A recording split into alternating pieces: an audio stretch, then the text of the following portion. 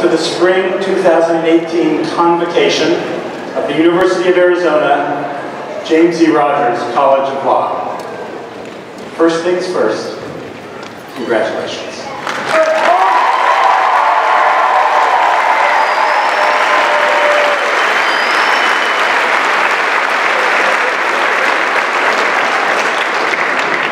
You have earned this day in the 103rd year of University of Arizona Law. We honor each of you, graduates as well as those who have had a hand in getting you to this day.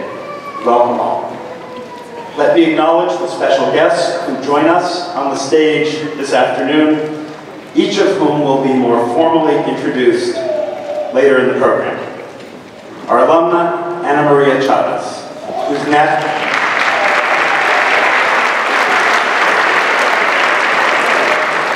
national leadership and service animates our hopes for each graduate and who serves as an outstanding example for the entire community. Christine Thompson, the incoming president of the Law College Association.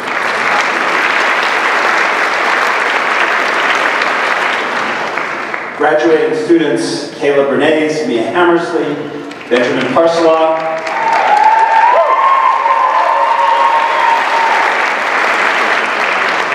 the three speakers selected by members of their graduating class, and graduating SBA President and Vice President Rachel Dykeman and Sarah Wright, who lead the 2018 Class Gift Committee.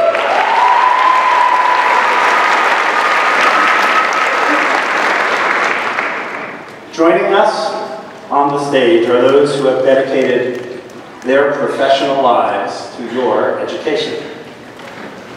Most of whom, many of whom, I hope all of whom made it possible for you to imagine that you would get to this point.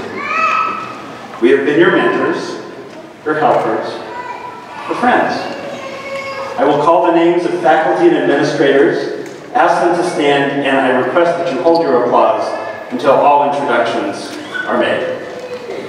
Barbara Atwood, Jane Bambauer, Kathy Barnes, Paul Bennett, Barbara Bergman, Michael Brooks, Mike Shirazi, Terry Lee Cluck, Andy Cohen, Willie Jordan Curtis, James Diamond, Kirsten Engel, Joy Cardillo, Robert Hershey, James Hopkins, Christine Husky, Monet Mel, Karen Kowalski, Jason Craig, Sylvia Lett, Lori Lewis, David Marcus, Lynn Marcus, Tony Massaro, Nina Rabin, Jamie Ratner, Chris Robertson, Susie Salmon, Andy Silverman, Billy Shostrom, Roy Spees, Alan Sternstein, Keith Swisher, Melissa Tatum, Rebecca Tosi, Carolyn Williams, and Rob Williams. Please join me in here.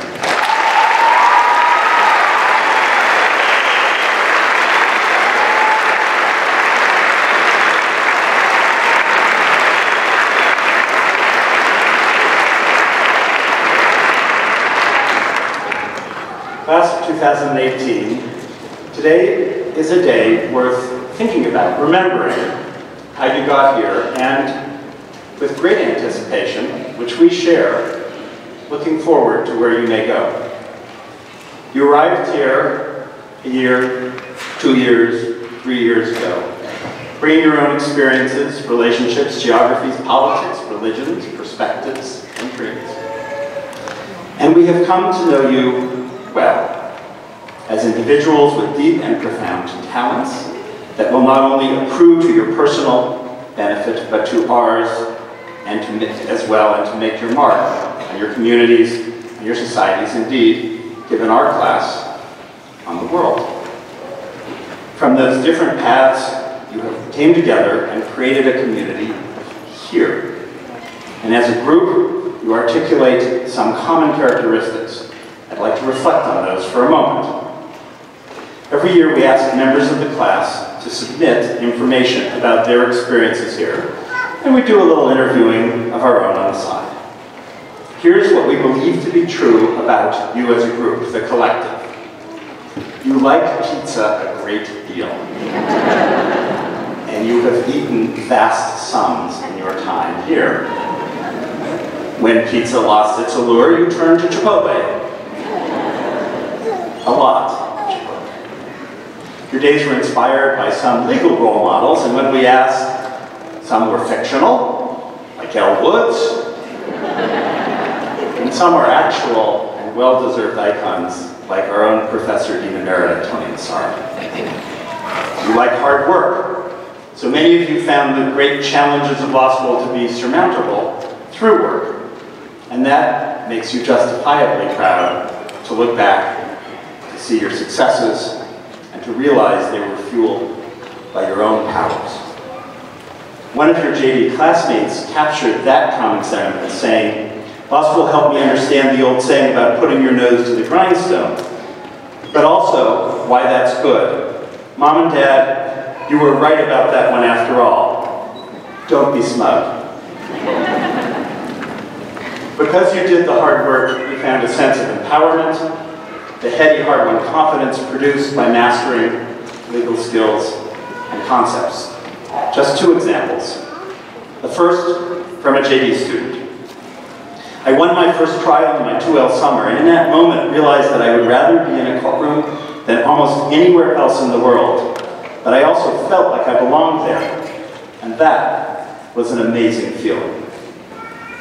Here's a second account from an MLS student describing her moment of self-empowerment. It wasn't always clear how I would use my legal education, though I enjoyed it and worked really hard.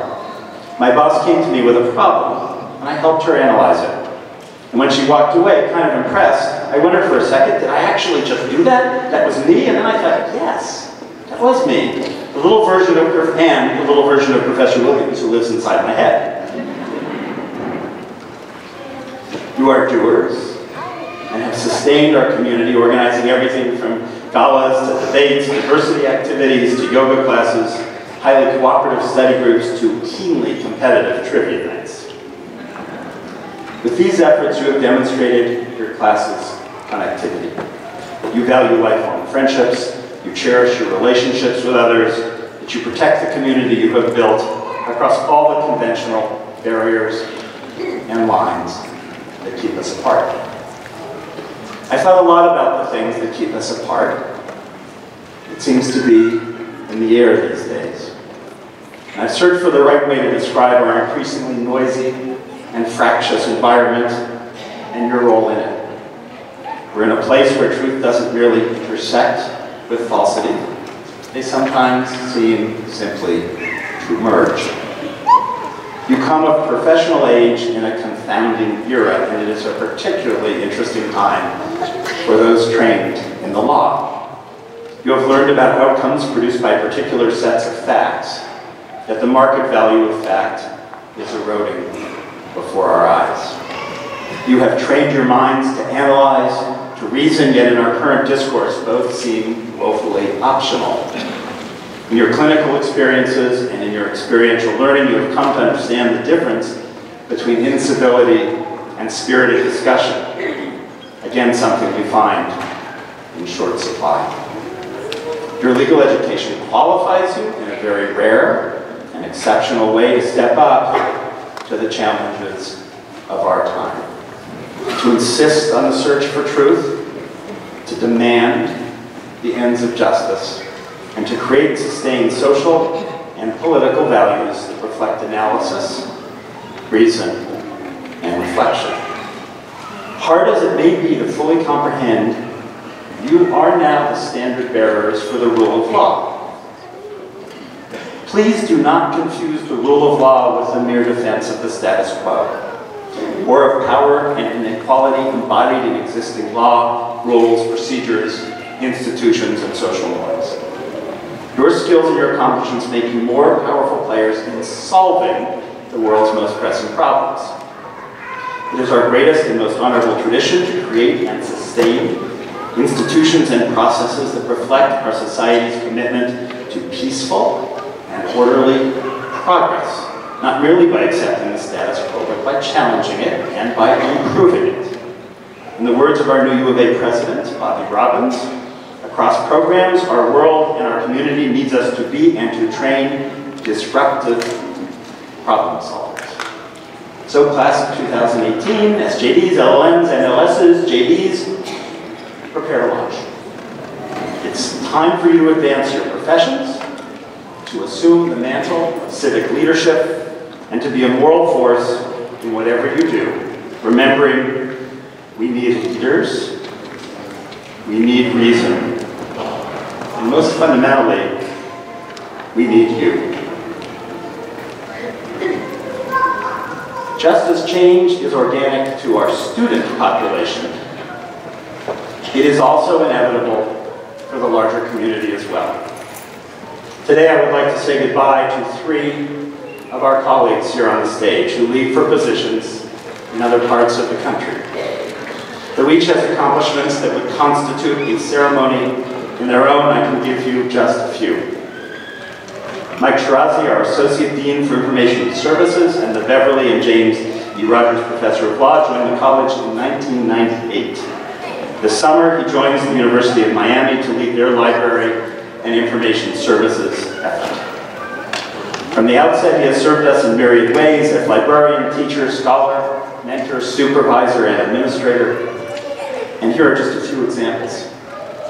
Mike has given extraordinary opportunities to the next generation of law librarians by developing a Library Fellows program that is a model for law schools across the country.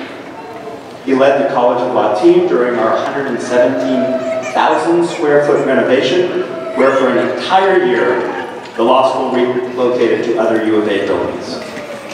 He inspires great fealty and affection from his staff and from students, especially for the rule change allowing them to meet in the library. And as much joy as he derives from his work, Mike is happiest when he's close to the mosh pit at a rock concert with his wife, Vicky.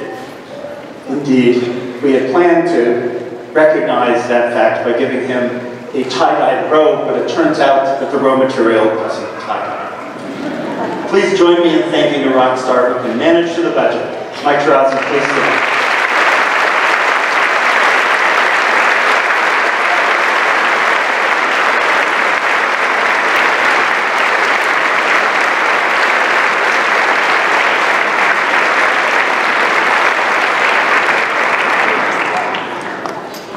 Professors Nina Rabin and Dave Marcus and their children head to Los Angeles this summer.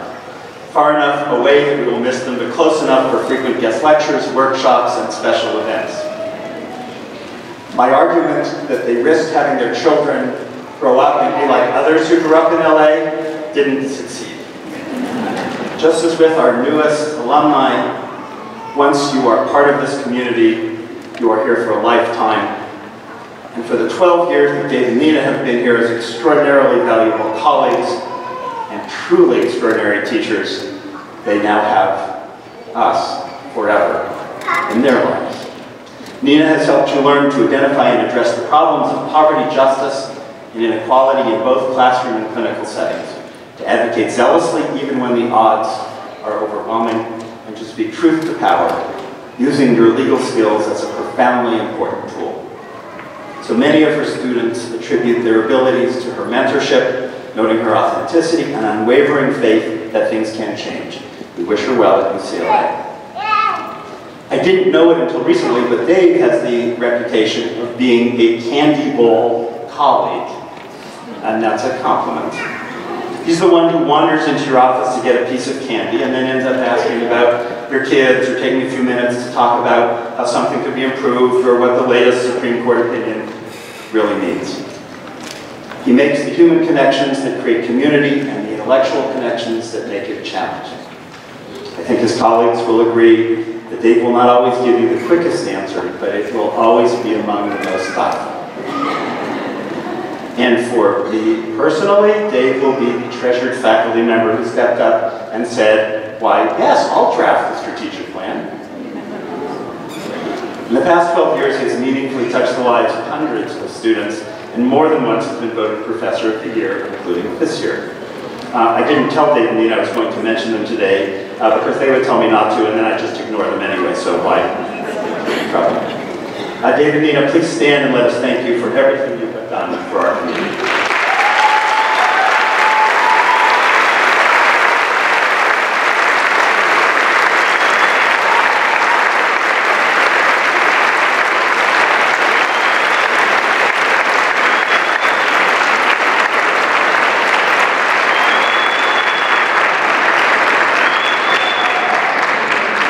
And to make sure that Dave's habit is covered for at least the first few weeks, here are 750 rolls of Smarties.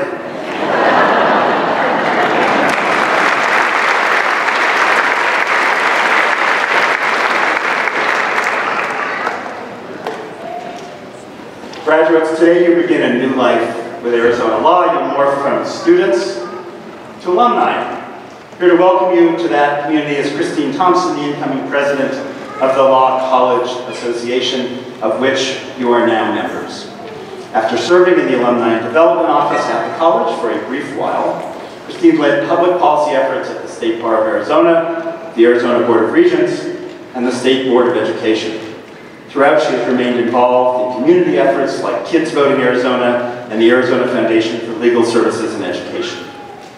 Last year, she was named the president and CEO of Expect More Arizona, a statewide champion of excellent education for all students every step of the way.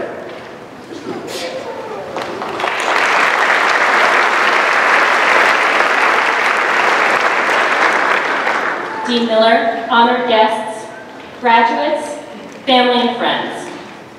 Tomorrow will mark 17 years since I walked across this stage, not imagining what the years would hold. 5 jobs in and around state government, a great husband and life partner that I hadn't yet met, and twin boys.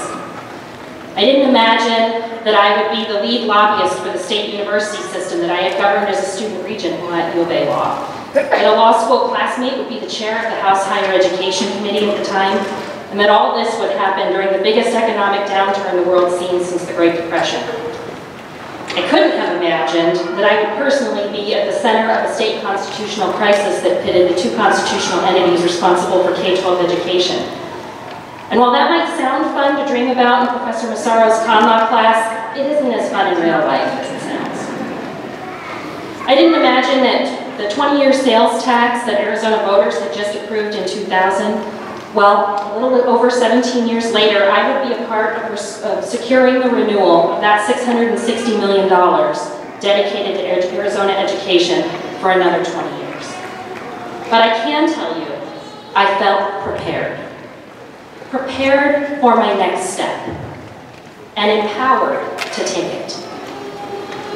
On Expect More Arizona's website, we have a statement that says, when our kids graduate prepared, they achieve greatness. But that applies to all students, regardless of age. Sitting among you is someone who will make a lot of money, someone who will be an appellate judge, someone who will run and win, or lose, a campaign for public office, someone who will be the president of a bar association or community nonprofit, or the CEO of big business enterprise, or a stay-at-home parent or caregiver, or the head of the PTA. And though you'll all go your separate ways, you'll always be bonded by your experience here.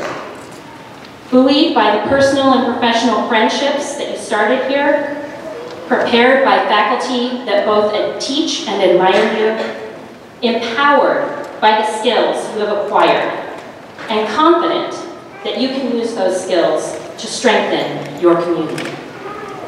Today you join more than 7,000 U of A Law alumni who constitute a growing global presence, who lead because they're prepared to, who serve because they're called to, and who strengthen their communities in every day in countless ways. On behalf of the Law College Association, of which you are now a member, I welcome you and invite you to stay connected with us. Volunteer to share your story with people considering Arizona law, to mentor a law student, to do on-campus interviews from the other side of the table, or to raise money for a scholarship. help support our college to nurture, prepare, and empower professionals who, like you, will continue to change the world. Thank you.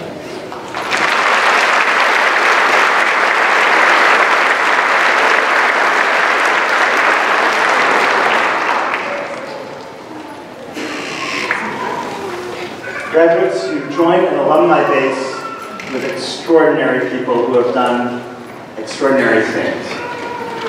Many stay connected and reach back. They have helped you, and I know you will help those who follow you. Giving back is a profoundly important Arizona law tradition. It's been reflected already in the amazing service and gifts you've given to the community through your work while you're here. Your participation in the class of 2018 class gifts reflects your understanding of its importance. Here to announce the class gift are two students well known to you. So I spent a little time looking for the right dynamic duo references, and they all failed. Lucy and Ethel? No. Batman and Robin? No. Thelma and Louise? Better not. So I'm going to stop while I'm behind and just introduce them. Through their synergy, produced great results for this year's Student Bar Association. They are individually accomplished graduates and look forward to long and productive careers. Please help me welcome Rachel Degman, who this year served as president of the SBA and will be an associate at Snell and Wilmer, and Sarah Wright, our SBA vice president, who leaves us to clerk for Judge Sean Greer-Cook at Division II of the Arizona Court of Appeals.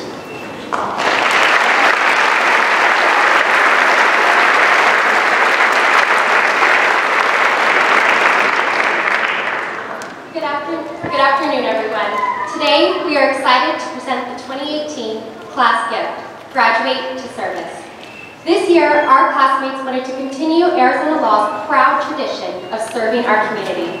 So, instead of a traditional monetary pledge, our classmates decided to pledge their time, skills, and talents to give back to our community. Community service has been a huge part of both mine and Rachel's lives, and we really wanted to inspire our classmates to do something new that might be a little out of their comfort zone. So, we asked them to choose one or more areas to pledge their hours. Those areas were animals, arts and culture, community and politics, crisis support, disaster relief, education and literacy, environment, faith-based, health and wellness, veterans and military, and youth and families.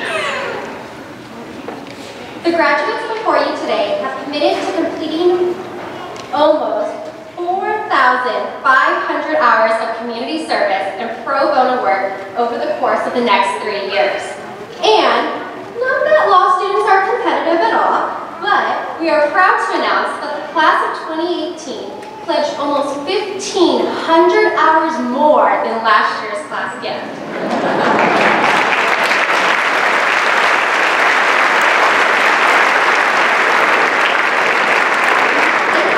And we have over 90% of this year's graduates participating in the class gift. Students had the opportunity to select specific organizations to pledge their hours, like some of the ones you see on the screen. And guys, Rachel and I were absolutely blown away by your generosity. We understand that everyone is busy, and we're so proud of your willingness to take time out to give back to your community. I know that for me, the girls I've had the opportunity to work with have become a part of my family, and my hope is that you all will find something that is just as fulfilling. These numbers show both our commitment and devotion to Arizona law, our community who we will practice and live, and our classmates' unity of ideals.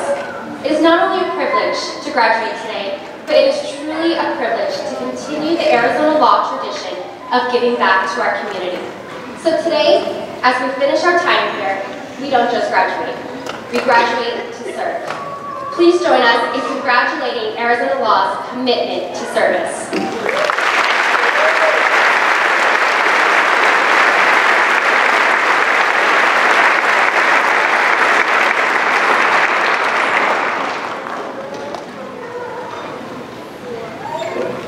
That's awesome. Thank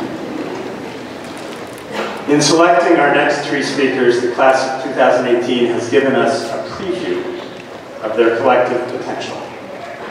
Benjamin Parcela, known to all of us as Benji, is most heralded on this campus for his natural cool. You see him representing the college on our marketing materials and larger-than-life posters. Reflected in those pictures is a wonderful combination of curiosity and intellect. A lawyer from Tanzania, Benji has taught human rights, environmental, public, and human rights law. Those same interests drew him here, where he says he gained a sense of assurance that he would succeed in human rights advocacy. Just days ago, he defended his dissertation on the legal and policy barriers to the protection of indigenous peoples' land rights in his country. Please welcome Benji Parcela.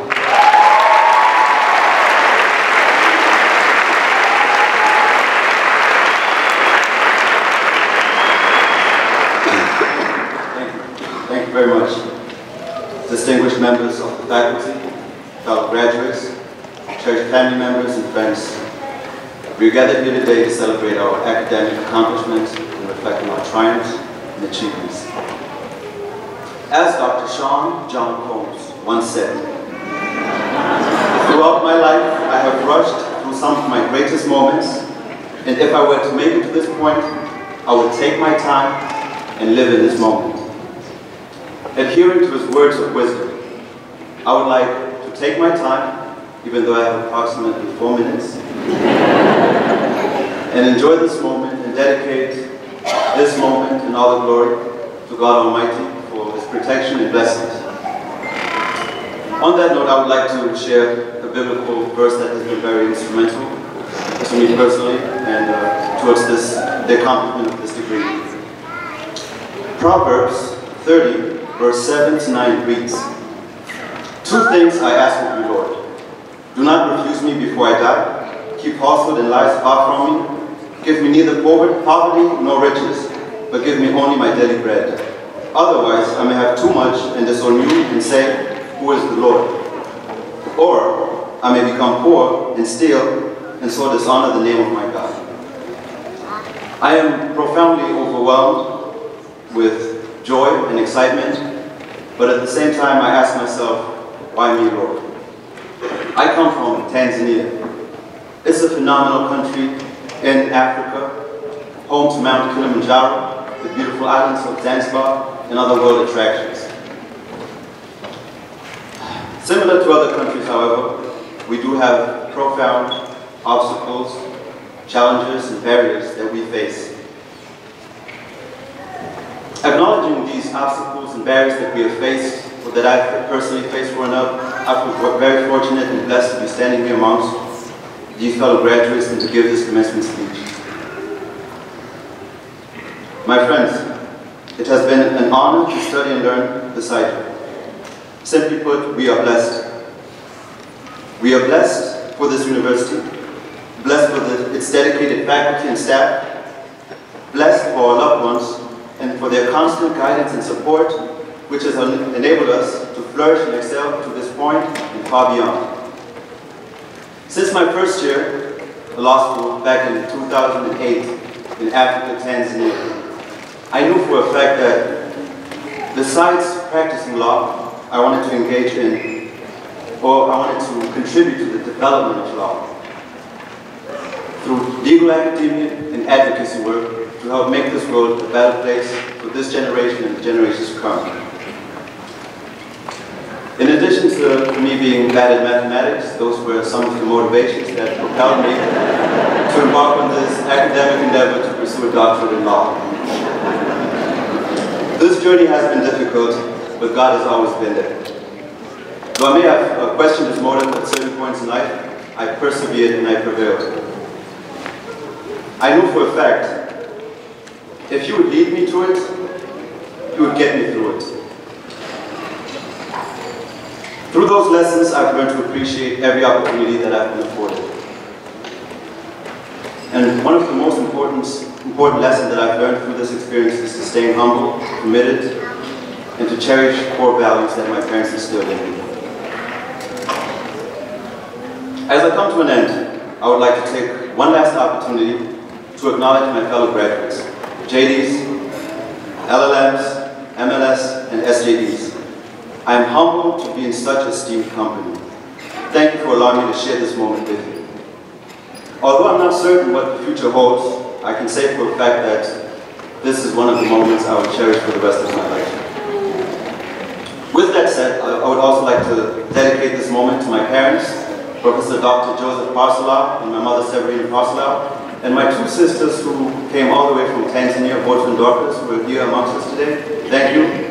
And I would also like to thank my extended Arizona law family. In addition to that, I would like to acknowledge my friends Aaron, Dominic, Brian, and Tony. You've made me feel home in a foreign place. Thank you so much, and God bless you and your parents. Also, I would like to thank Professor Robert Williams, Melissa Tatum, and Professor Hershey for being phenomenal mentors and for believing in me. As we move forward, let us carry with us the teachings that we have learned at the College of Law. Let us be unafraid of what the future holds. Let us be confident, for we have been equipped to change the world around us for the better. Further, let us refrain from rushing through some of our greatest moments, and let us enjoy this particular moment right now, right here. Thank you all for this moment and the memories you've given me. Tucson, it's been amazing. Thank you. And last, I would like to quote hip-hop philosopher 50 Cent. He said, "When you see perfection in me, you see God. When you see my imperfections, you see me." The same applies to me. Thank you. God bless. Bear down.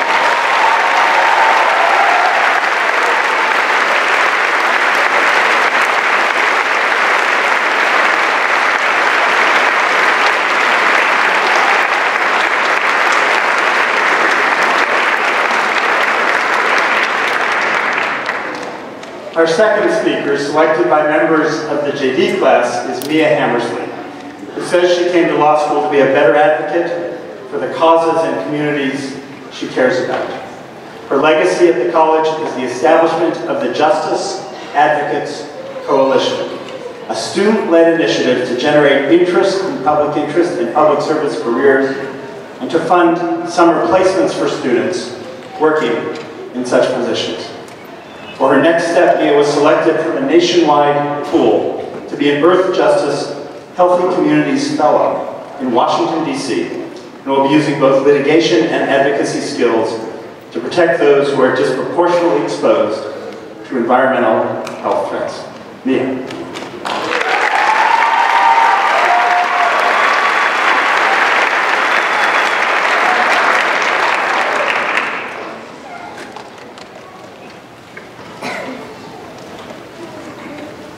Good afternoon. It is truly an honor to be here with all of you today. I'd like to start by taking a moment to recognize that we're on Tohono land and to thank the tribe. To all of the friends and family in attendance today, welcome and thank you for sharing this day with us. To my fellow graduates, congratulations, we made it. For me, as for many of you, law school has been an emotional roller coaster, to say the least. At times a source of frustration and even despair, but also at times a source of joy and immense hope.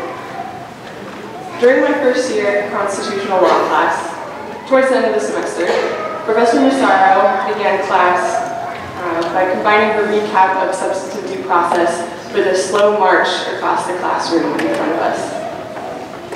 She began to walk across the classroom as she spoke, slowly, often taking one step forward before continuing to walk back.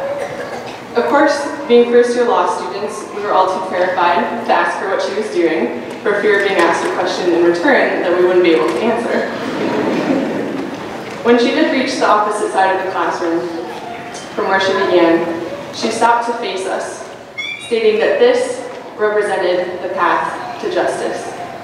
Slow, long, full of setbacks, often one step forward and two steps back. As law students and as lawyers, we are validated and empowered by the steps forward for justice. It reminds us that we are entering a profession that gives us real power to change people's lives for the better. However, One of the most challenging aspects of my legal education has been learning about and reckoning with the steps backward. Learning about how our legal system has and continues to systematically oppress people of color, people who are impoverished, and people who need access to justice the most. I have read the Dred Scott decision, where the Supreme Court stated that descendants of African American slaves had no rights which the white man was bound to respect. But I have also read Brown v. Board of Education, where the Supreme Court held that separate but equal is inherently unequal. I have read Bowers v. Hardwick, where the Supreme Court held that the Constitution did not grant protections for individuals living in states that criminalize homosexual relationships. But I have also read Obergefell v. Hodges, the case that established marriage equality for people of all genders. I have read countless cases where tribes have tried to enforce treaties made in good faith with the United States government, only to be denied on the basis of being savage, inferior people. But I also watched the legal community and the world rally against the Dakota Access Pipeline at Standing Rock. Despite my many frustrations with our legal system and the systems of oppression that it often perpetuates, I emerged from these 3 years with an unshakable sense of hope, largely thanks to the relationships that I have formed here at Arizona Law, to my professors who have become my mentors, to my classmates who have become my friends. You continue to give me hope and inspiration as we all prepare to start this new phase of our lives. To my female-identifying classmates, we will be the ones who will tip the scale of gender inequality in this profession. We will be the ones who will demand to be paid an equal amount to our male colleagues because we know that our work is worth just as much, if not more. We will be the ones to reject the narratives that tell us that we are being too masculine when we are aggressive and uncompromising, and the narratives that tell us that we are too feminine when we are empathetic and kind. To my fellow classmates of color, we will be the ones to rise in this profession, not because we learn to embody and imitate an archetype of success, but because we embrace the strength and resilience that comes from our own histories, cultures, and stories of survival. We, sitting here today, are beyond the wildest dreams of those who came before us. To my male-identifying classmates, particularly my white male-identifying classmates, you will be the ones who will be allies to the people with less power than you. You will use your voices to advocate on their behalf, but also recognize the times when you need to step back and to listen. You will demand that the other men in your professional and personal lives do the same. We, all of us graduating today, are the future of justice in our communities, in our state, and in our nation. Thanks to my time at Arizona Law, to me, that future shines very brightly. I wish all of you success in your lifelong pursuits of justice. I have confidence that our collective steps forward will far outnumber our steps back. Thank you.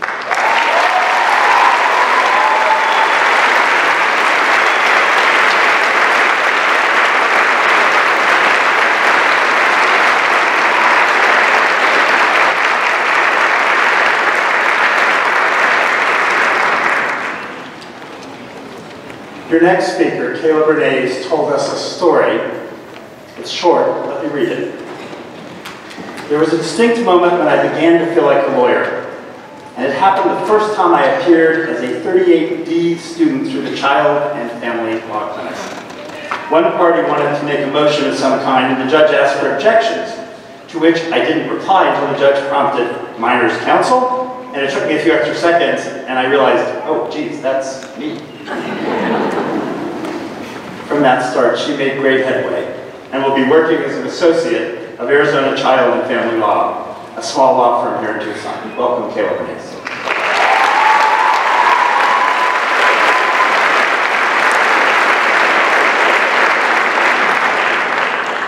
You guys, I'm so sorry. I should have gone first.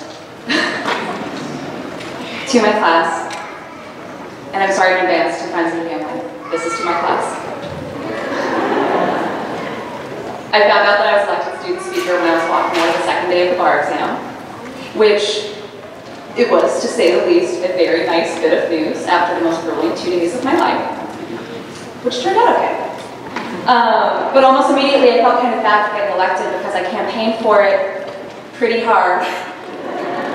And I made a lot of promises, including but not limited to how I was going to fit in at least 10 quotes from NBC's The Office, or how I was going to read our class list alphabetically and roast you all one by one.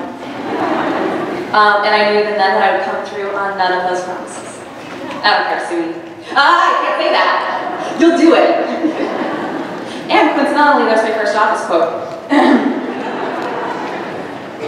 Still, I was grateful for the opportunity to stand up here and speak to you all, my 120 absolute closest friends.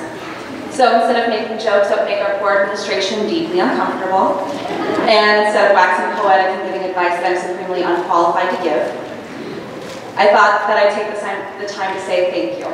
On my behalf, of course, but also on behalf of all of us, I think, for what we gave each other over the last few years. First, thank you to our classmates who, on the very first day of orientation, were willing to reach out and say hi to perfect strangers. Thank you especially for forgetting how weird we were on day one and keeping talking to us anyway. Thank you to our classmates whose hands seemed almost magnetically attracted to the ceiling and who couldn't stop talking if they wanted to. And who made it so much easier for those of us who maybe didn't get to last night's reading assignment to make it through lecture unnoticed. And a special thank you to our classmates who Facebook messaged us quick answers when we couldn't manage to go unnoticed. Thank you to our classmates. I thought I'd address it. Thank you to our classmates who were always equipped with words of affirmation when studying made us reconsider every choice we'd ever made that led us to law school. Thank you to our classmates who were always down for a quick break when we needed it most. And thank you to our classmates who didn't blame us when that quick break ended up taking 3 hours. Thank you to our classmates who selflessly provided their outlines when finals and emotional breakdowns loomed a bit too close for comfort. And thank you to our classmates who, with only small signs of exasperation, were willing to brief us on important points even minutes before our finals began. Thank you to our classmates who respected the don't talk about the final right after the final rule. Thank you as well to the classmates who didn't.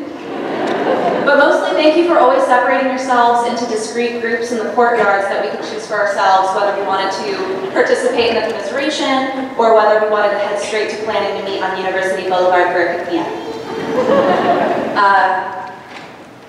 Thank you to our classmates who celebrated the good news with us, engagements in new children and job offers.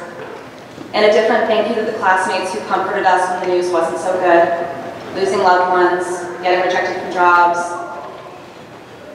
presidential elections. Thank you to our classmates who qualify as realists, who kept us on track and focused. Thank you to our classmates who don't, who brought a little extra play into a pretty unplayful degree program. Thank you to our classmates who seemed to decide early on that competition was less important than being decent. And thank you to our classmates for your never-ending support, for your kindness, and for your friendship. As one of these brand new graduates, here's my parting wish for my class: to be grateful for our time here and for the opportunities that lie ahead because of our time here, and most of all for each other, because I know that I wouldn't be standing here if it wasn't for you sitting there. And by that I mean my graduating, not my getting to get to be student speaker, for which I also wouldn't be here if it wasn't me sitting there, and which ended up being pretty cool, so thanks for that. I feel God in this Chili's tonight. Thank you for everything, and congratulations.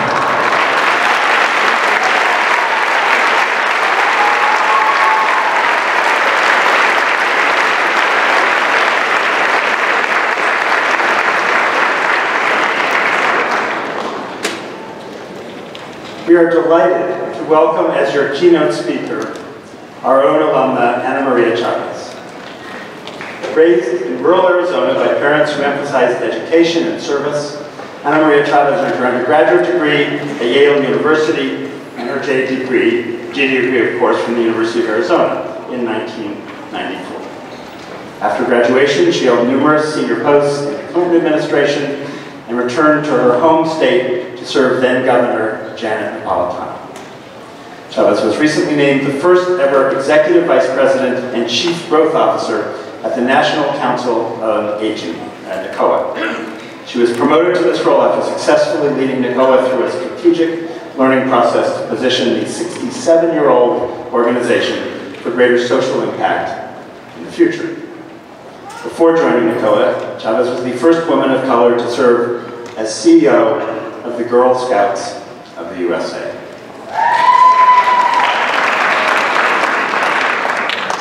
She has been named one of the world's 50 greatest leaders by Fortune magazine and was number 22 on Fast Company's 2016 annual list of the most creative people in business.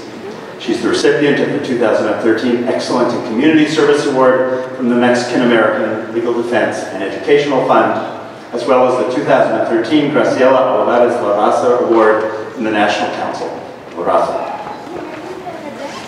Anna Maria.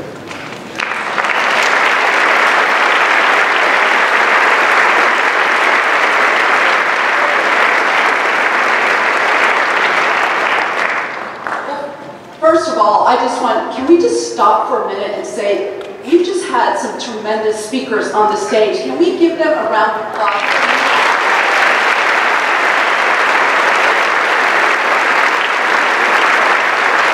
Unbelievable. I'm not quite sure why I'm not a keynote, but I'm going to give it a try. First of all, I want to thank Dean Miller for inviting me back. He called me a few months ago and said, Anna, the graduating class has asked you to come back to speak at the graduation. And I will tell you, I had a moment of emotional crisis because I had promised my older brother, Renee, to take him to meet one of our greatest heroes that we've admired for 30 years. So instead of being in New Jersey this evening, spending an evening with Rob Lowe, I'm here with you. But I joke to say that I'm thrilled, couldn't be more thrilled to be here because I love the U of A and I love the education that I got at the law school. I remember sitting right there in these seats in 1994, yes, that's 24 years ago. It has gone by so quickly. And back then, on the stage, taking this spot was Attorney General Grant Woods. And he was very inspirational, and he told us we had everything we needed to take on the world. And then I got up as a student speaker and tried to be prolific in my words. But all I remember was I was really nervous and I talked really, really fast. But I do remember who was here with me at that time and who continue to be my biggest supporters. Like the actor, one of the many actors, Mark Wahlberg. I travel with a posse, and my posse is here today. My mother and father, Jose Maria Chávez, who are in the audience, and my Aunt Martha, and my dad.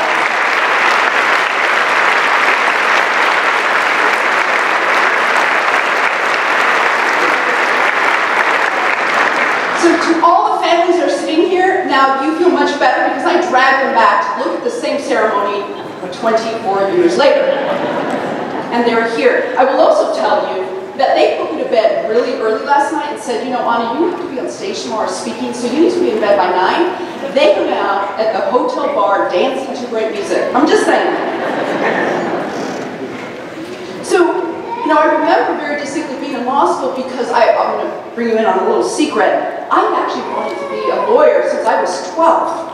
I love law school. Actually, my friends were teasing me. They're like, you have crushes on all of your professors. Because I would sit right in the front row and smile the entire time.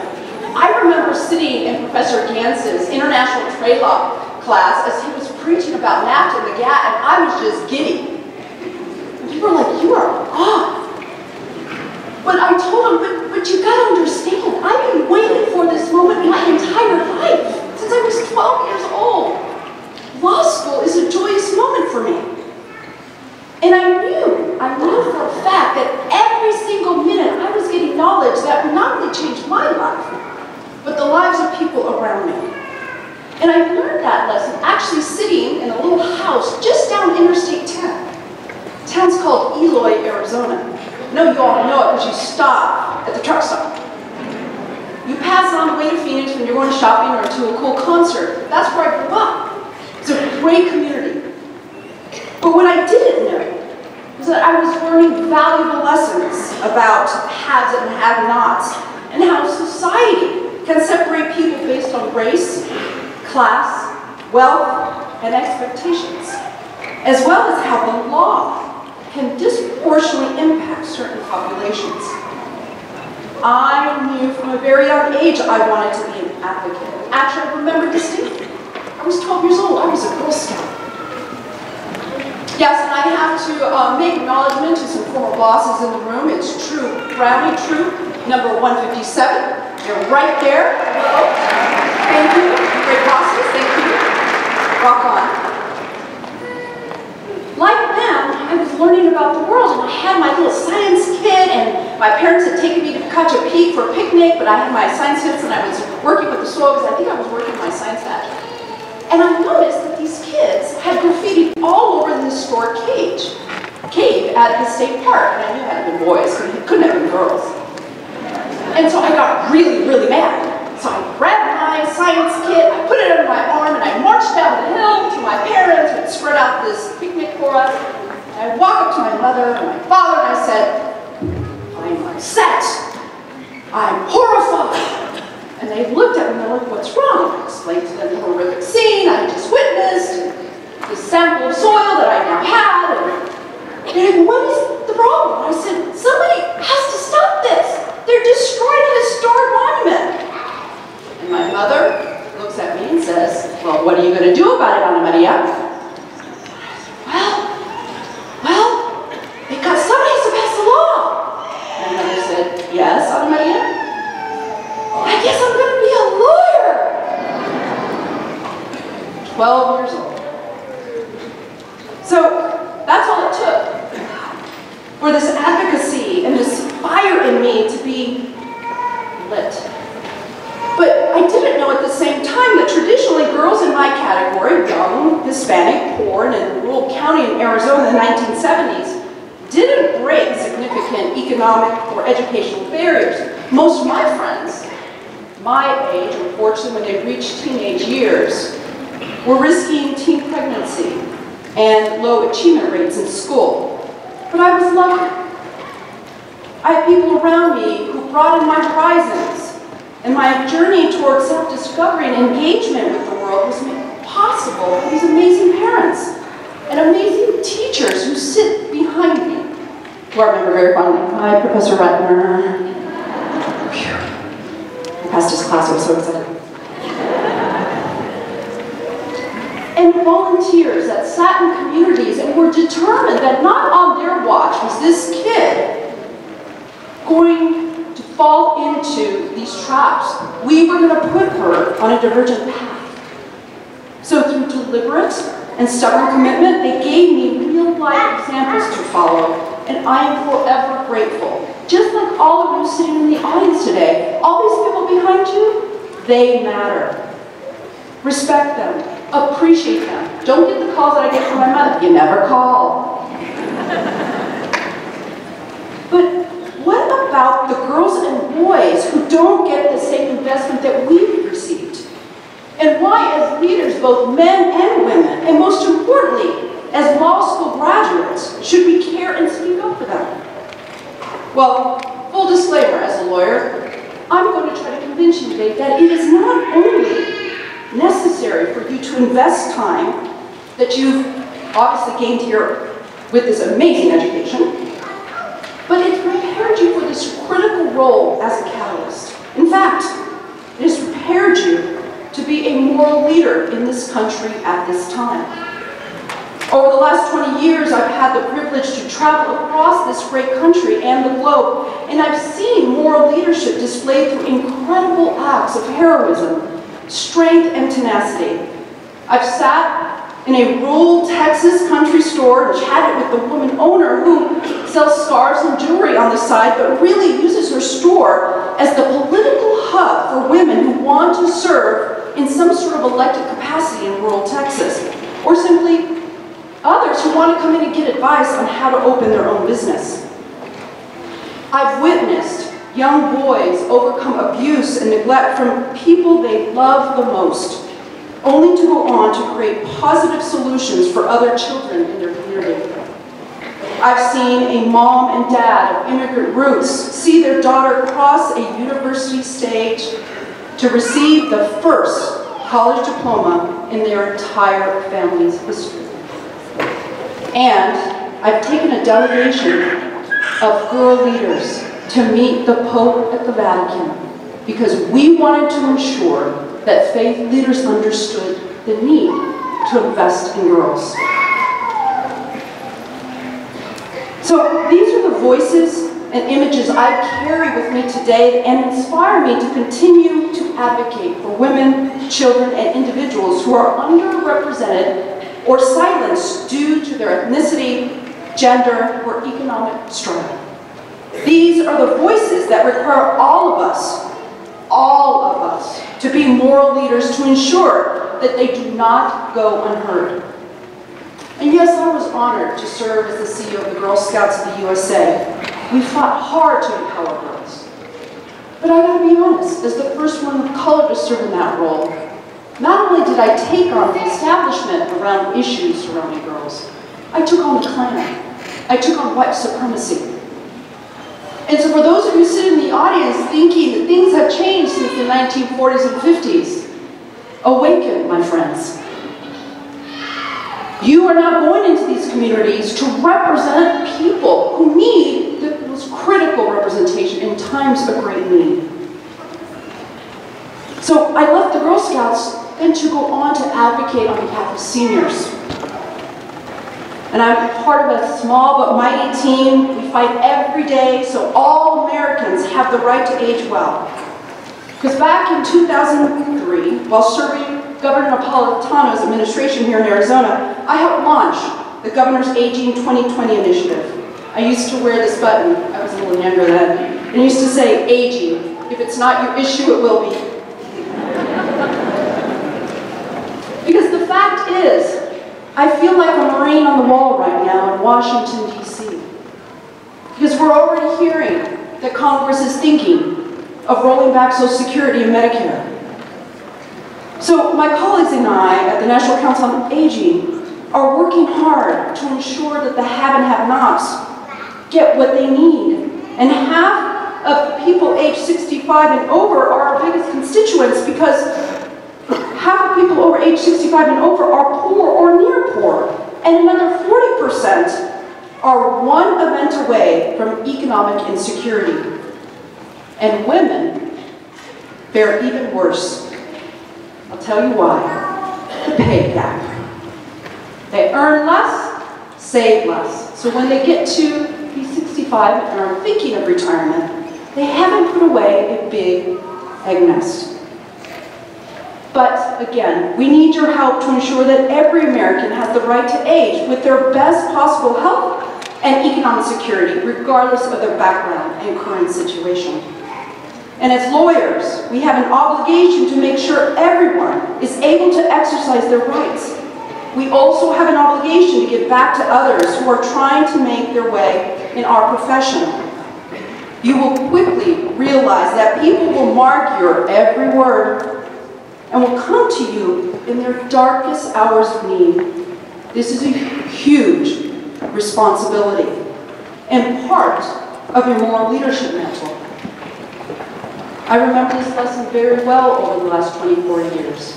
And I remember one in particular. When my son was just 1 year old, I was up really late at night taking care of him, and I came across an email asking for volunteers for the Arizona Supreme Court's Committee on Examination. Hey, I thought I'd put my name in, never thinking they'd pick me, and they did.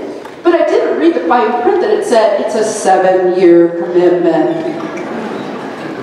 But I was proudly chosen, and by the 6th year of writing, grading, and administering the Arizona bar exam, I was asked to chair the committee and lead the proctoring for the July examination, actually right here in Arizona. I knew it was a huge responsibility, and I used to stand up in front of the podium and look out at the 700 plus examinees as they hunkered down at their desk for a 2-day bar exam.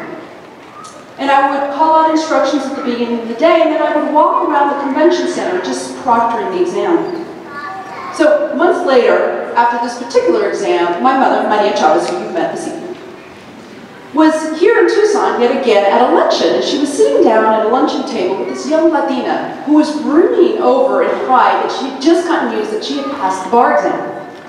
They were going on and on and on, and my mother said, well, how was it? She said, well, you know, I was really nervous, and I thought I did well in law school, but I got to the bar exam, and I just lost my mind, and literally, the afternoon of the first day, I said, this is it. I can't do this. I'm not smart enough. I'm going to fail. So she started packing up her stuff to leave the convention center and looked up while this person was standing next to the table. And she looked up and saw this Latina in it, and she had a name tag, and it said Examiner Chávez. So this young lawyer looks up, sees this woman, and says, you know what? She can do it, I can do this. And she sits back down, finishes the bar exam, and a few months later is having lunch with my mother. My mother, of course, took all credit for my bio and history and the influence that she has in this community. But the reason I sort of bring that up is to say that this story taught me a great deal about our ability to impact people around us. Even if we think we aren't making progress or we aren't qualified to give advice, that our own actions speak volumes to those who are watching. And even with our own crosses to bear, we must take on those duties to lift the load for others. So graduates, as you embark on this wonderful trail, whether it was a PhD in the law or a GED, you have an amazing opportunity to take this legal education forward. So I have 4 wishes for you. The first wish I have is that you focus on issues and projects you are most passionate about. As I turned 50 last month, yes, 50, I realized I wasted too much time worrying about things that never happened or that I couldn't change. I realized that I'm the happiest and most productive when I'm dedicating my time, energy, and heart to issues and causes I care about and that help the most vulnerable amongst us. Second, I wish that you surround yourself with people who respect your knowledge and support your life vision. Life is too short to worry about people who think they know why you should be doing what you're doing or that you should be doing something different. It should only matter that you are doing your best with your investment in time. Feedback's a gift. Take what resonates and move on. Third, I wish that you leverage the heck out of your rare ability to live at the intersection of law, society, ethics, and public policy. Whether you run for office or decide to start your own company, you have a great platform to model the best of moral leadership, especially when things get tough and you find yourself on the lonely side of an issue.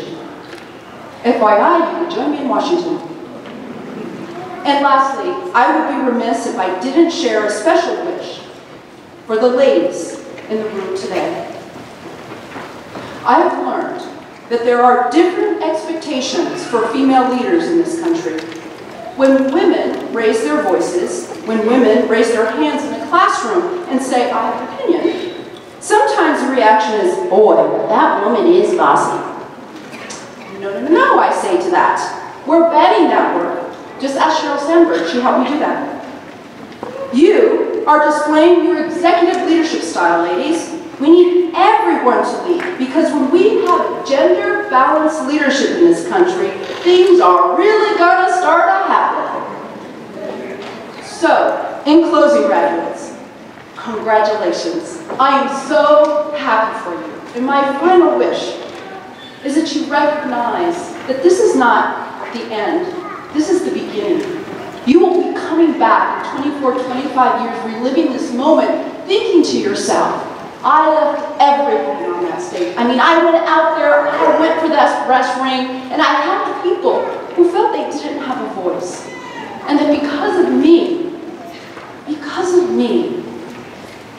a young girl in this audience will go on not only to be a class speaker at our law school, but will go on to be the first female president of the United States of America. Thank you.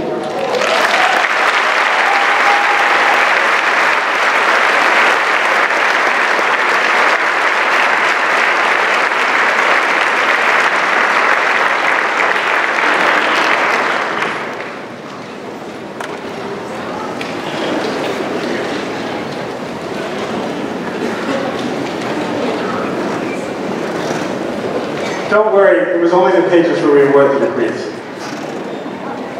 Anna Maria, that was fabulous, and to all the speakers, what a great stage, intellectually and emotionally, to now set us on the path to recognizing each of our graduates. We begin by awarding the SJD and LLM degrees. Earning an advanced law degree is an ambitious and exacting endeavor, requiring study and scholarship beyond the JD degree. Professor Robert Williams will call the names of SJD and LLM students.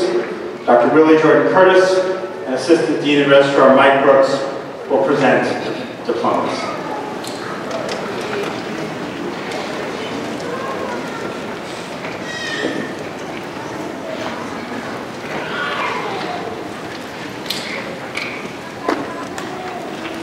Receiving the SJD, Miriam Matunda.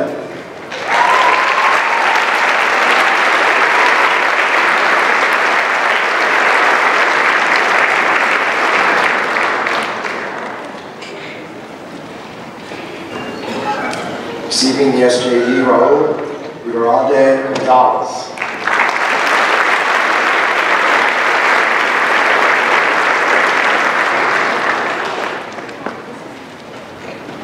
Receiving the SJD, Benji Parcel.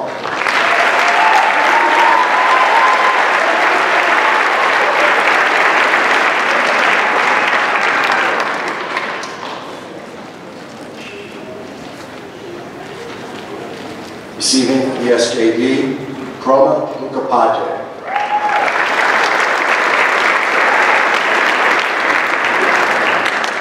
I'm sorry, it's the LLM degree. Thank you. Receiving the LLM degree, Chroma Lucapaje.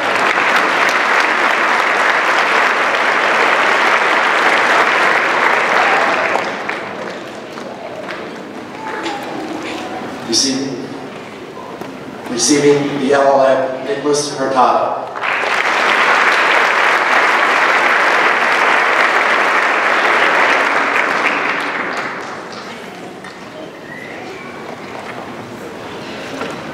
Receiving the LLM, Iro Olguin.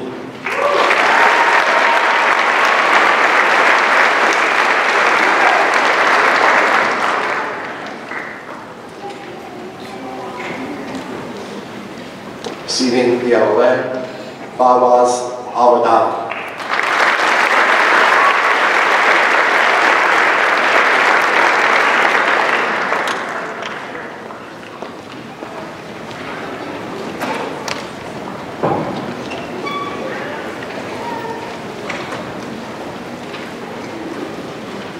MLS Program Director Keith Swisher will read names of graduating students in our Master of Legal Studies program.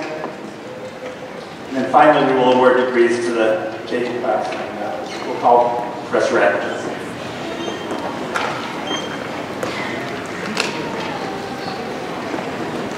Vance L. Fabon.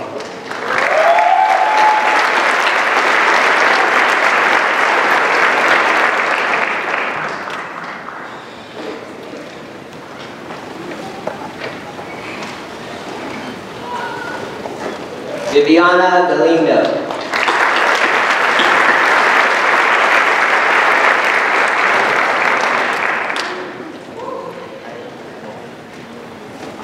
Stephanie Skull.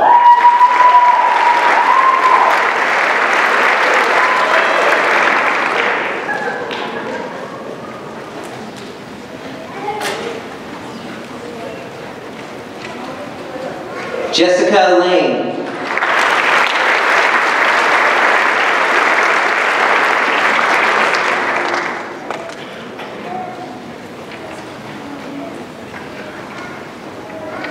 Victor Chavira.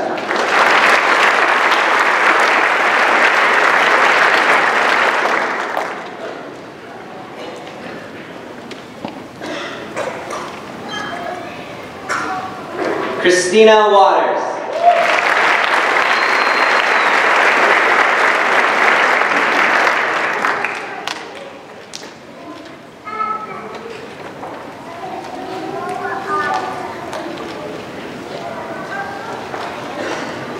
Nahal Roddick.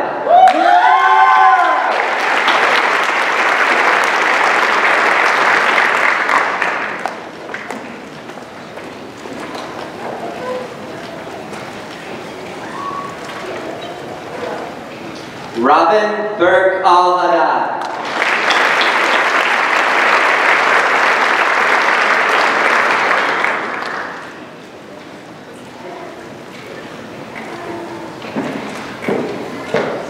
Victor Uzuchuko.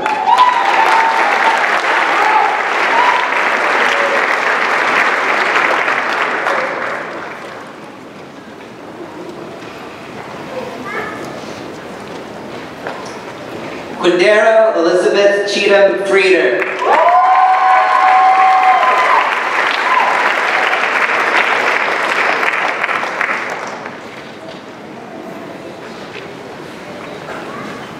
Hylia O'Quinn.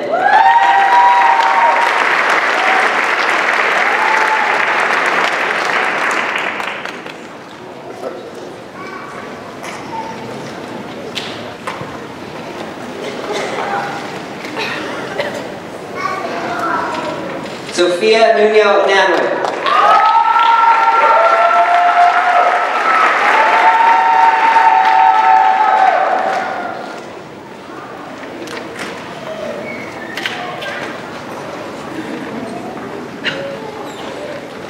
Arnolfo Elias.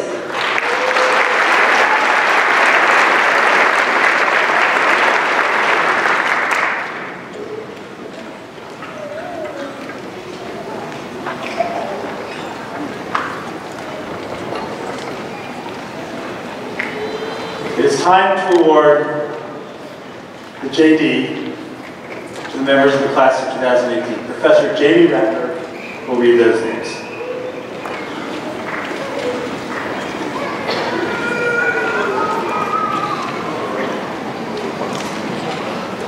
Eric Hernandez.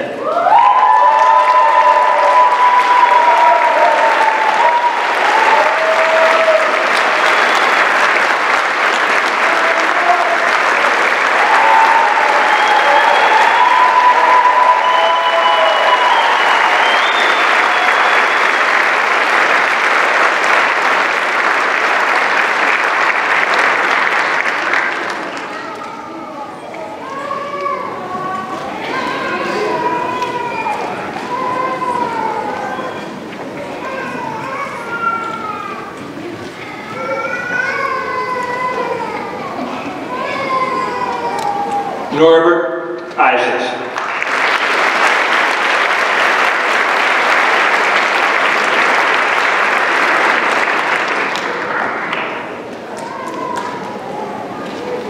Iro Olki.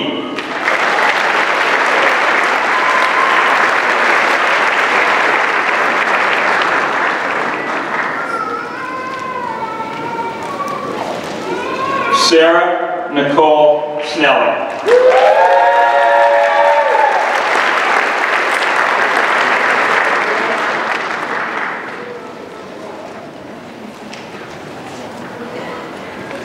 Sidhu Venkata Raldi.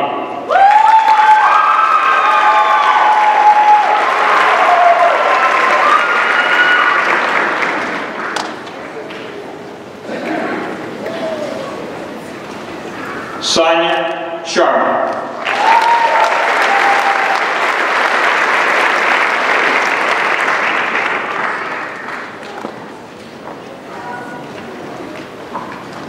Jinlan Lu.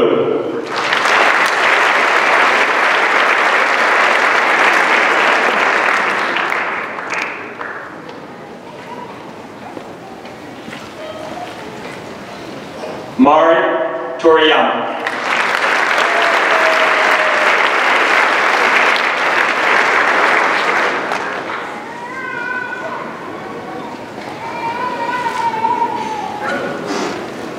Anthony Poe.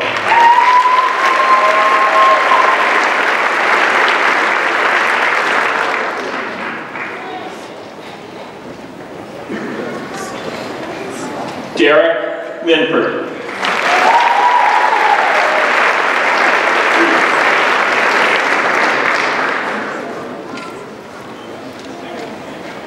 Brett Steele.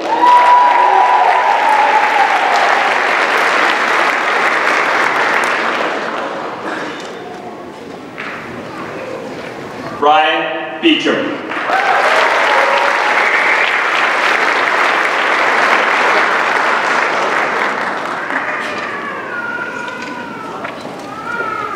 Holly Bainbridge.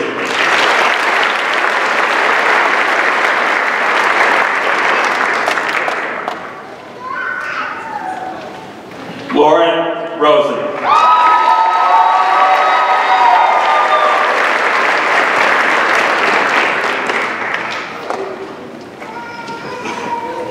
Laura Unklespay.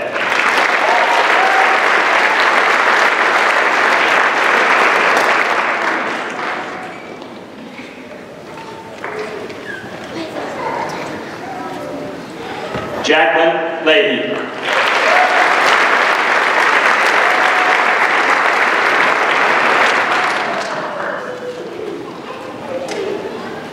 Ellen Stark.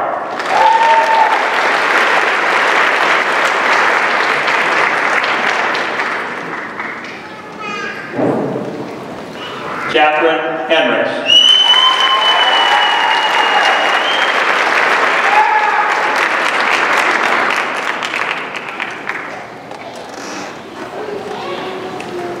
Mia Hammersley.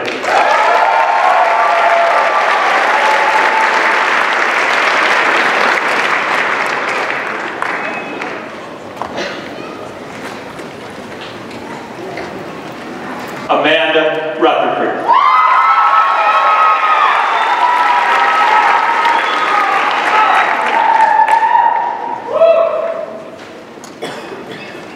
Kimberly Kapacek Puta.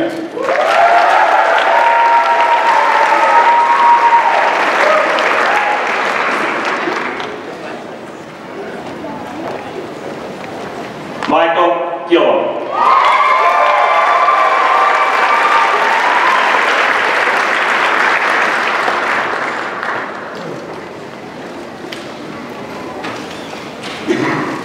Judith Gomez.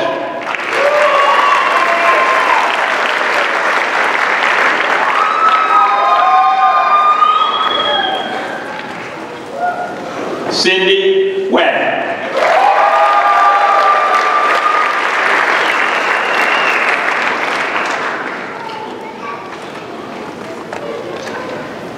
Christina Rose Root.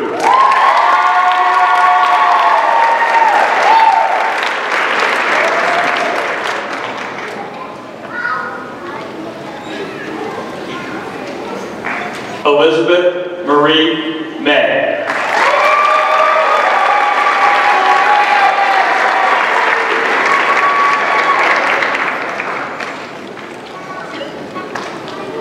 Amanda Renee Eric.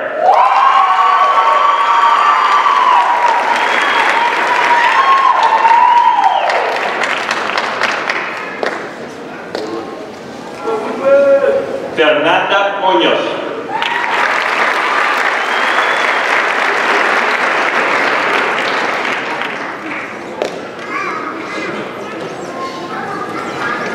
Zoe Cotzambas.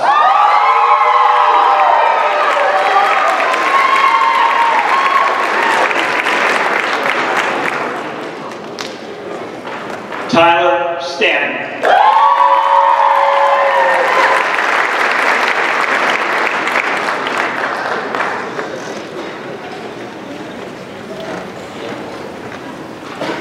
David Tangren.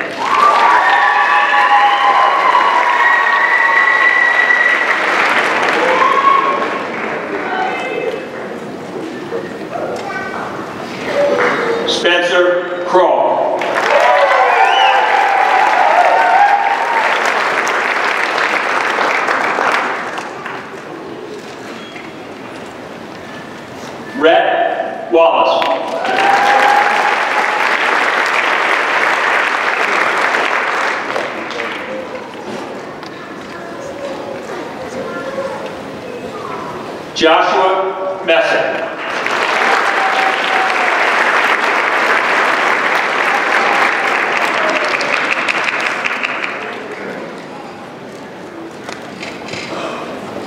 Julie Pack.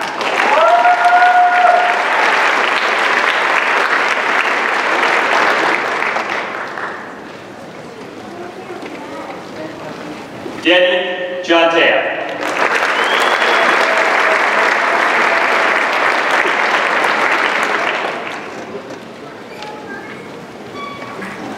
Renier Ballesteros.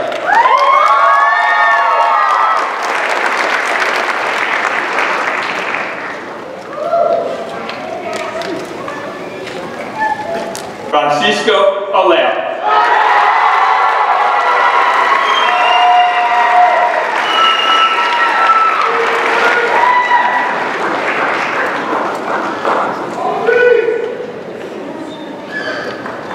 Matt Thompson.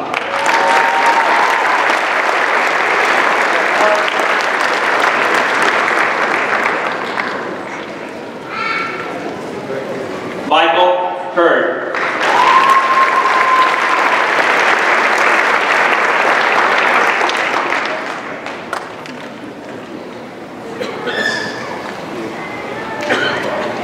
Natalie Rose Capasso.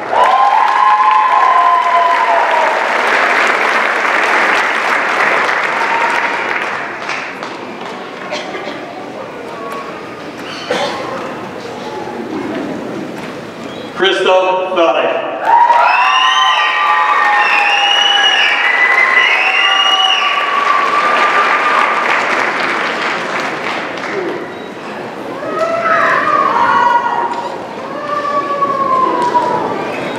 Julia Brown.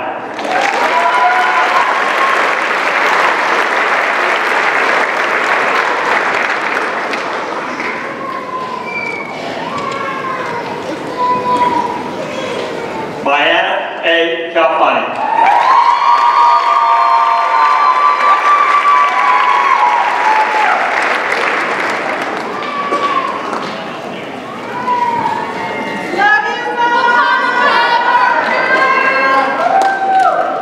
Christopher Alster.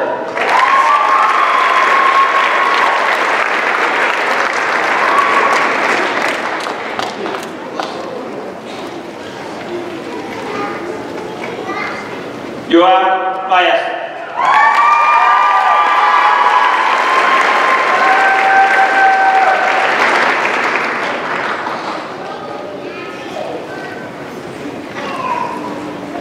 Lauren Bial.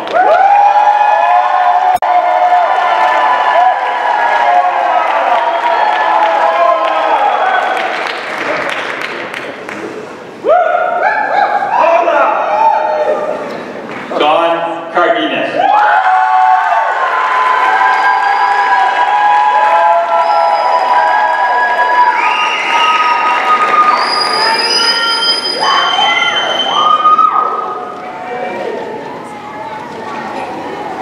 Tiffany Johnson.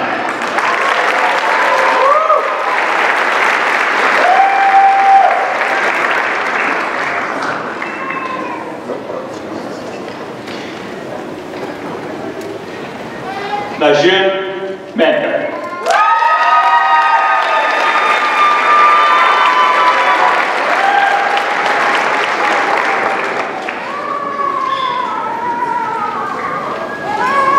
Adelina Silva.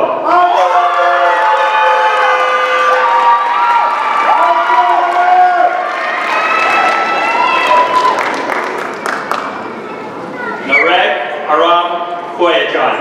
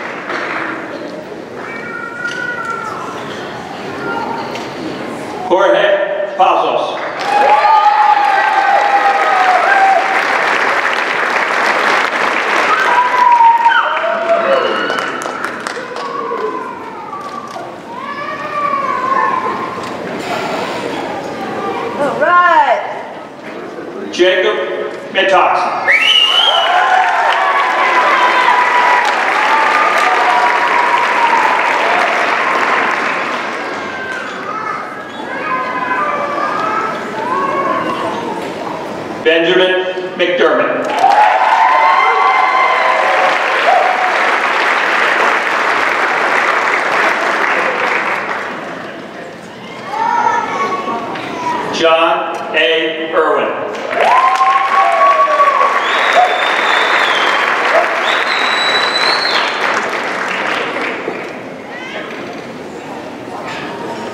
Douglas Imperi.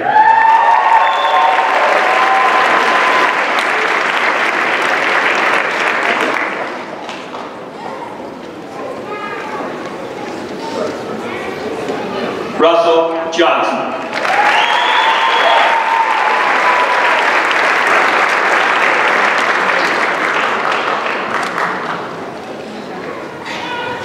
Richard McManus.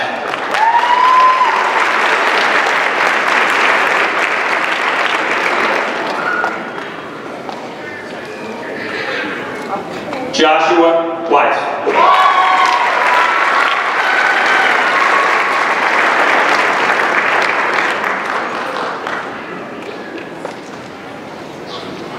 William Harriet.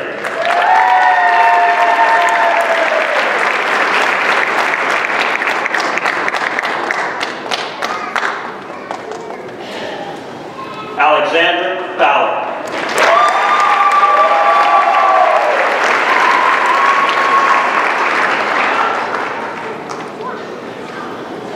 Melissa Ellen Legault.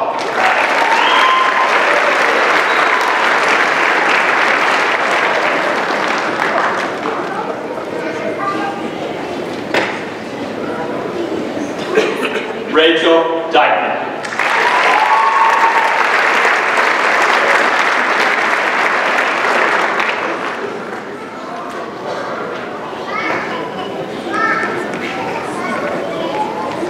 Shannon Marie Scola.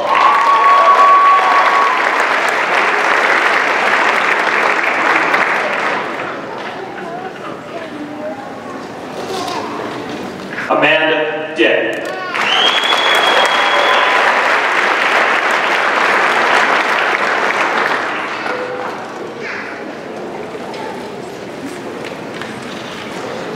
Claudia Dinescu.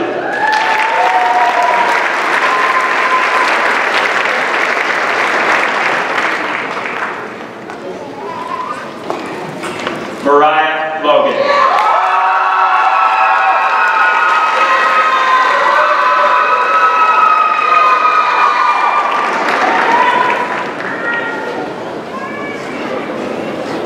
Kate Conan.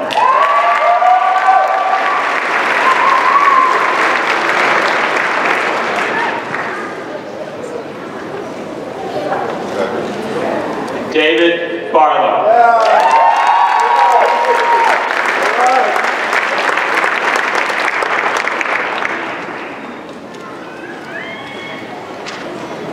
Maximilian Ryder Bradley.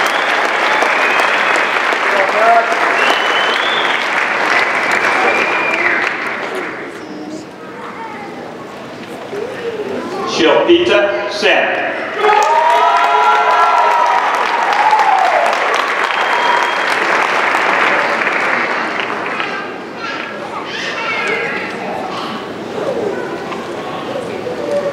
Ishmael Boutin.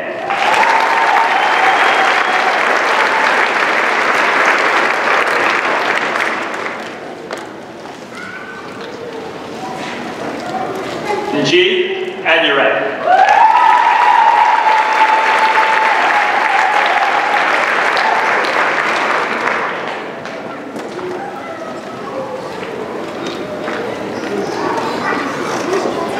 Vicente Gabriel Wamani.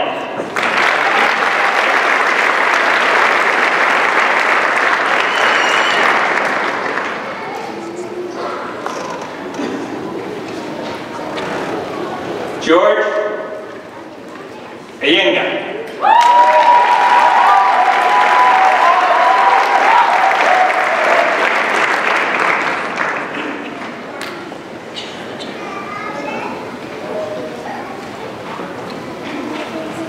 Maxime Ivanitsky.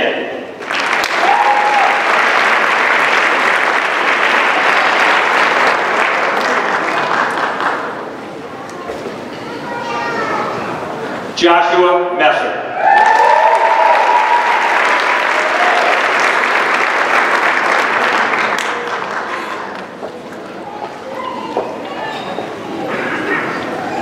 Dee Sabori.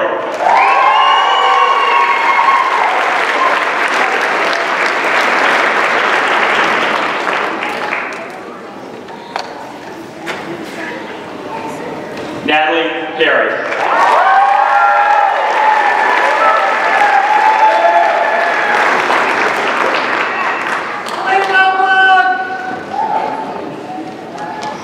Kimberly Soto.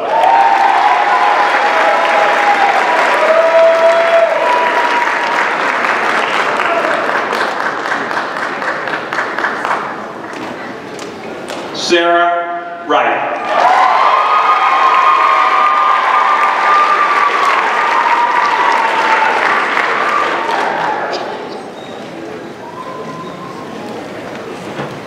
Kayla Bernays.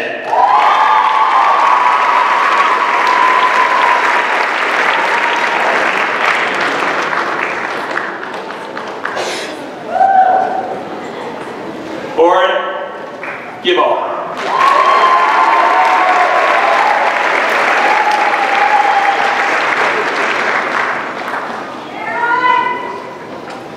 Gregory Isalas.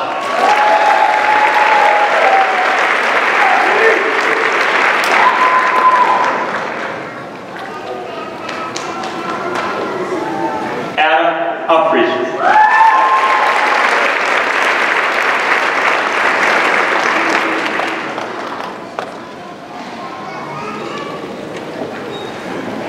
Andrew Davis.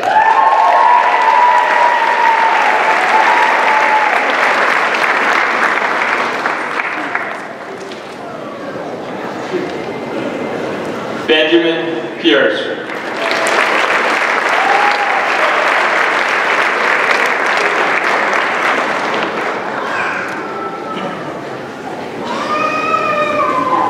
Jovan Rubalcaba.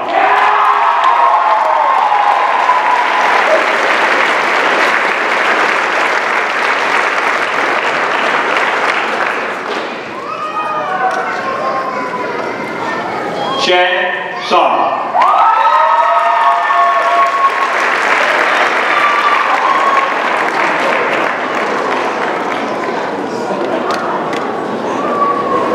Alonzo Corral and friends.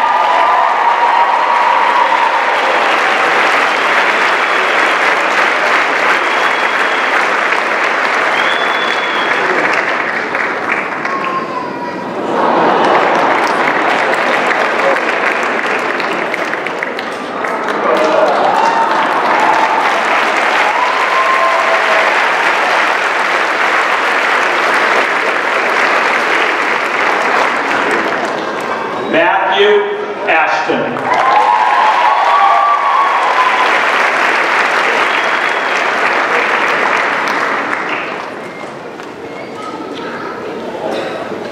Philip Casey Grove.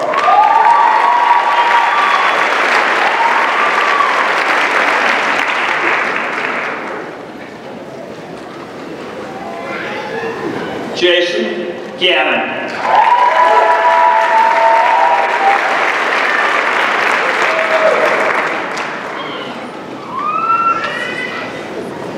John Paul Barnum.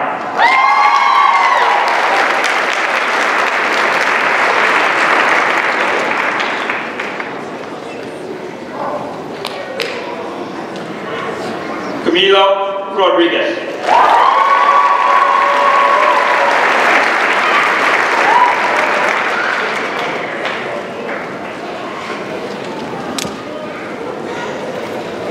Ryan Foley.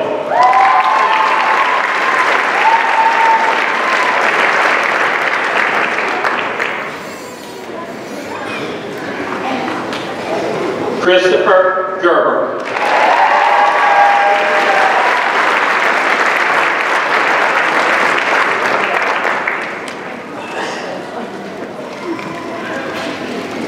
Sammy Barhat.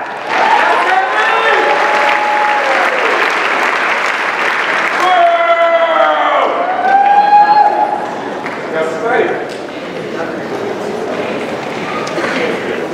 Tony Poe.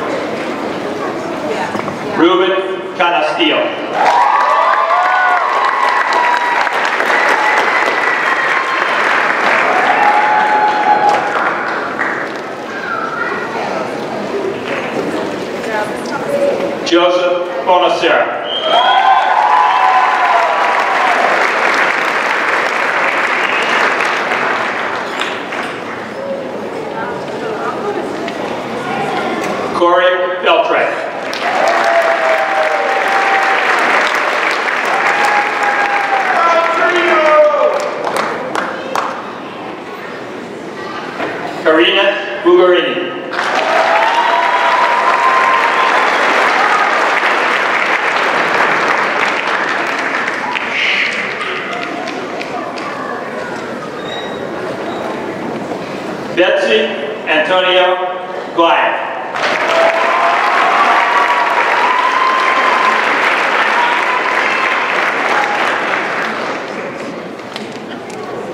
Alejandra Camacho.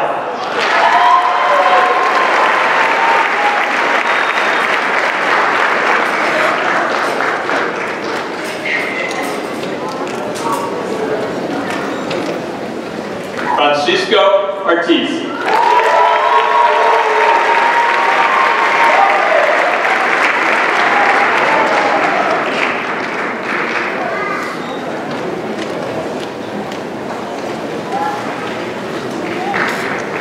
Pierre Arwi.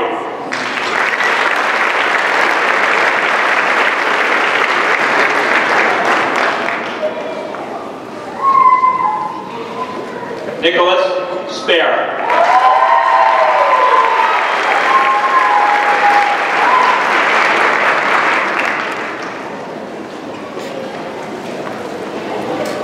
Miriam Enriquez.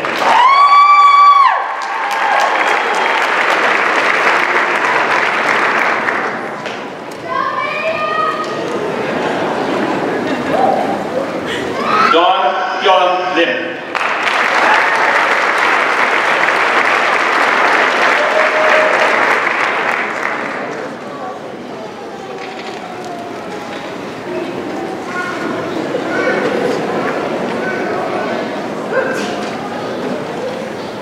Sejong Kim.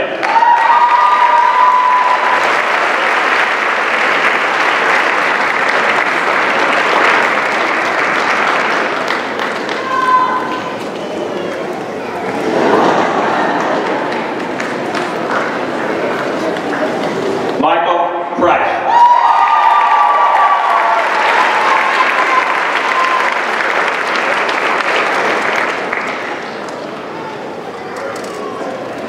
Lita Zhou.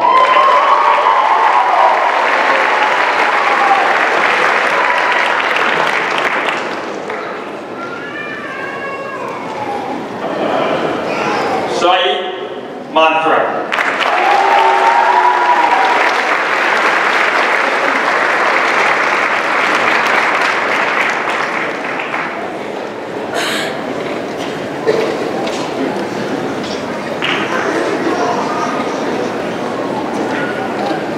While the final students are reseated for the end of our ceremonies, I would like to take a moment to honor a special group of guests in the audience.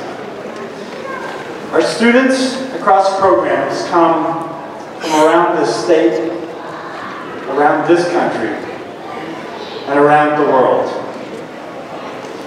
And I know that you know that when we find other inhabited planets, we'll be the first that are around the universe.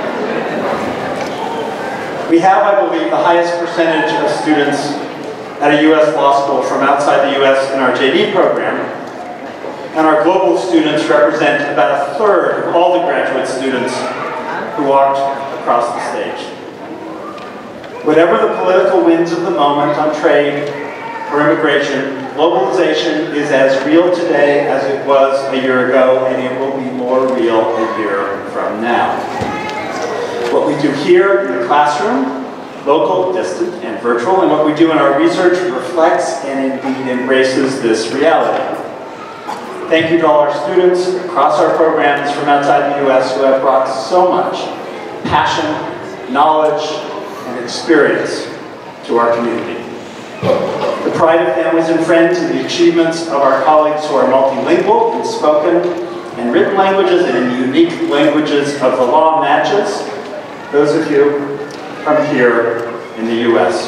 And many of those family members have traveled great distances to be here as part of the celebration today. Others are watching our live stream.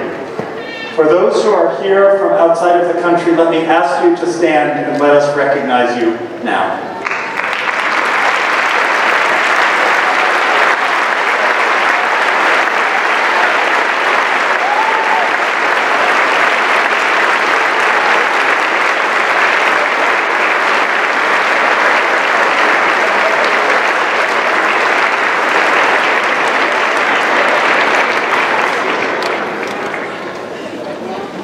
Globalization is not the only revolution changing our understanding of community work and life.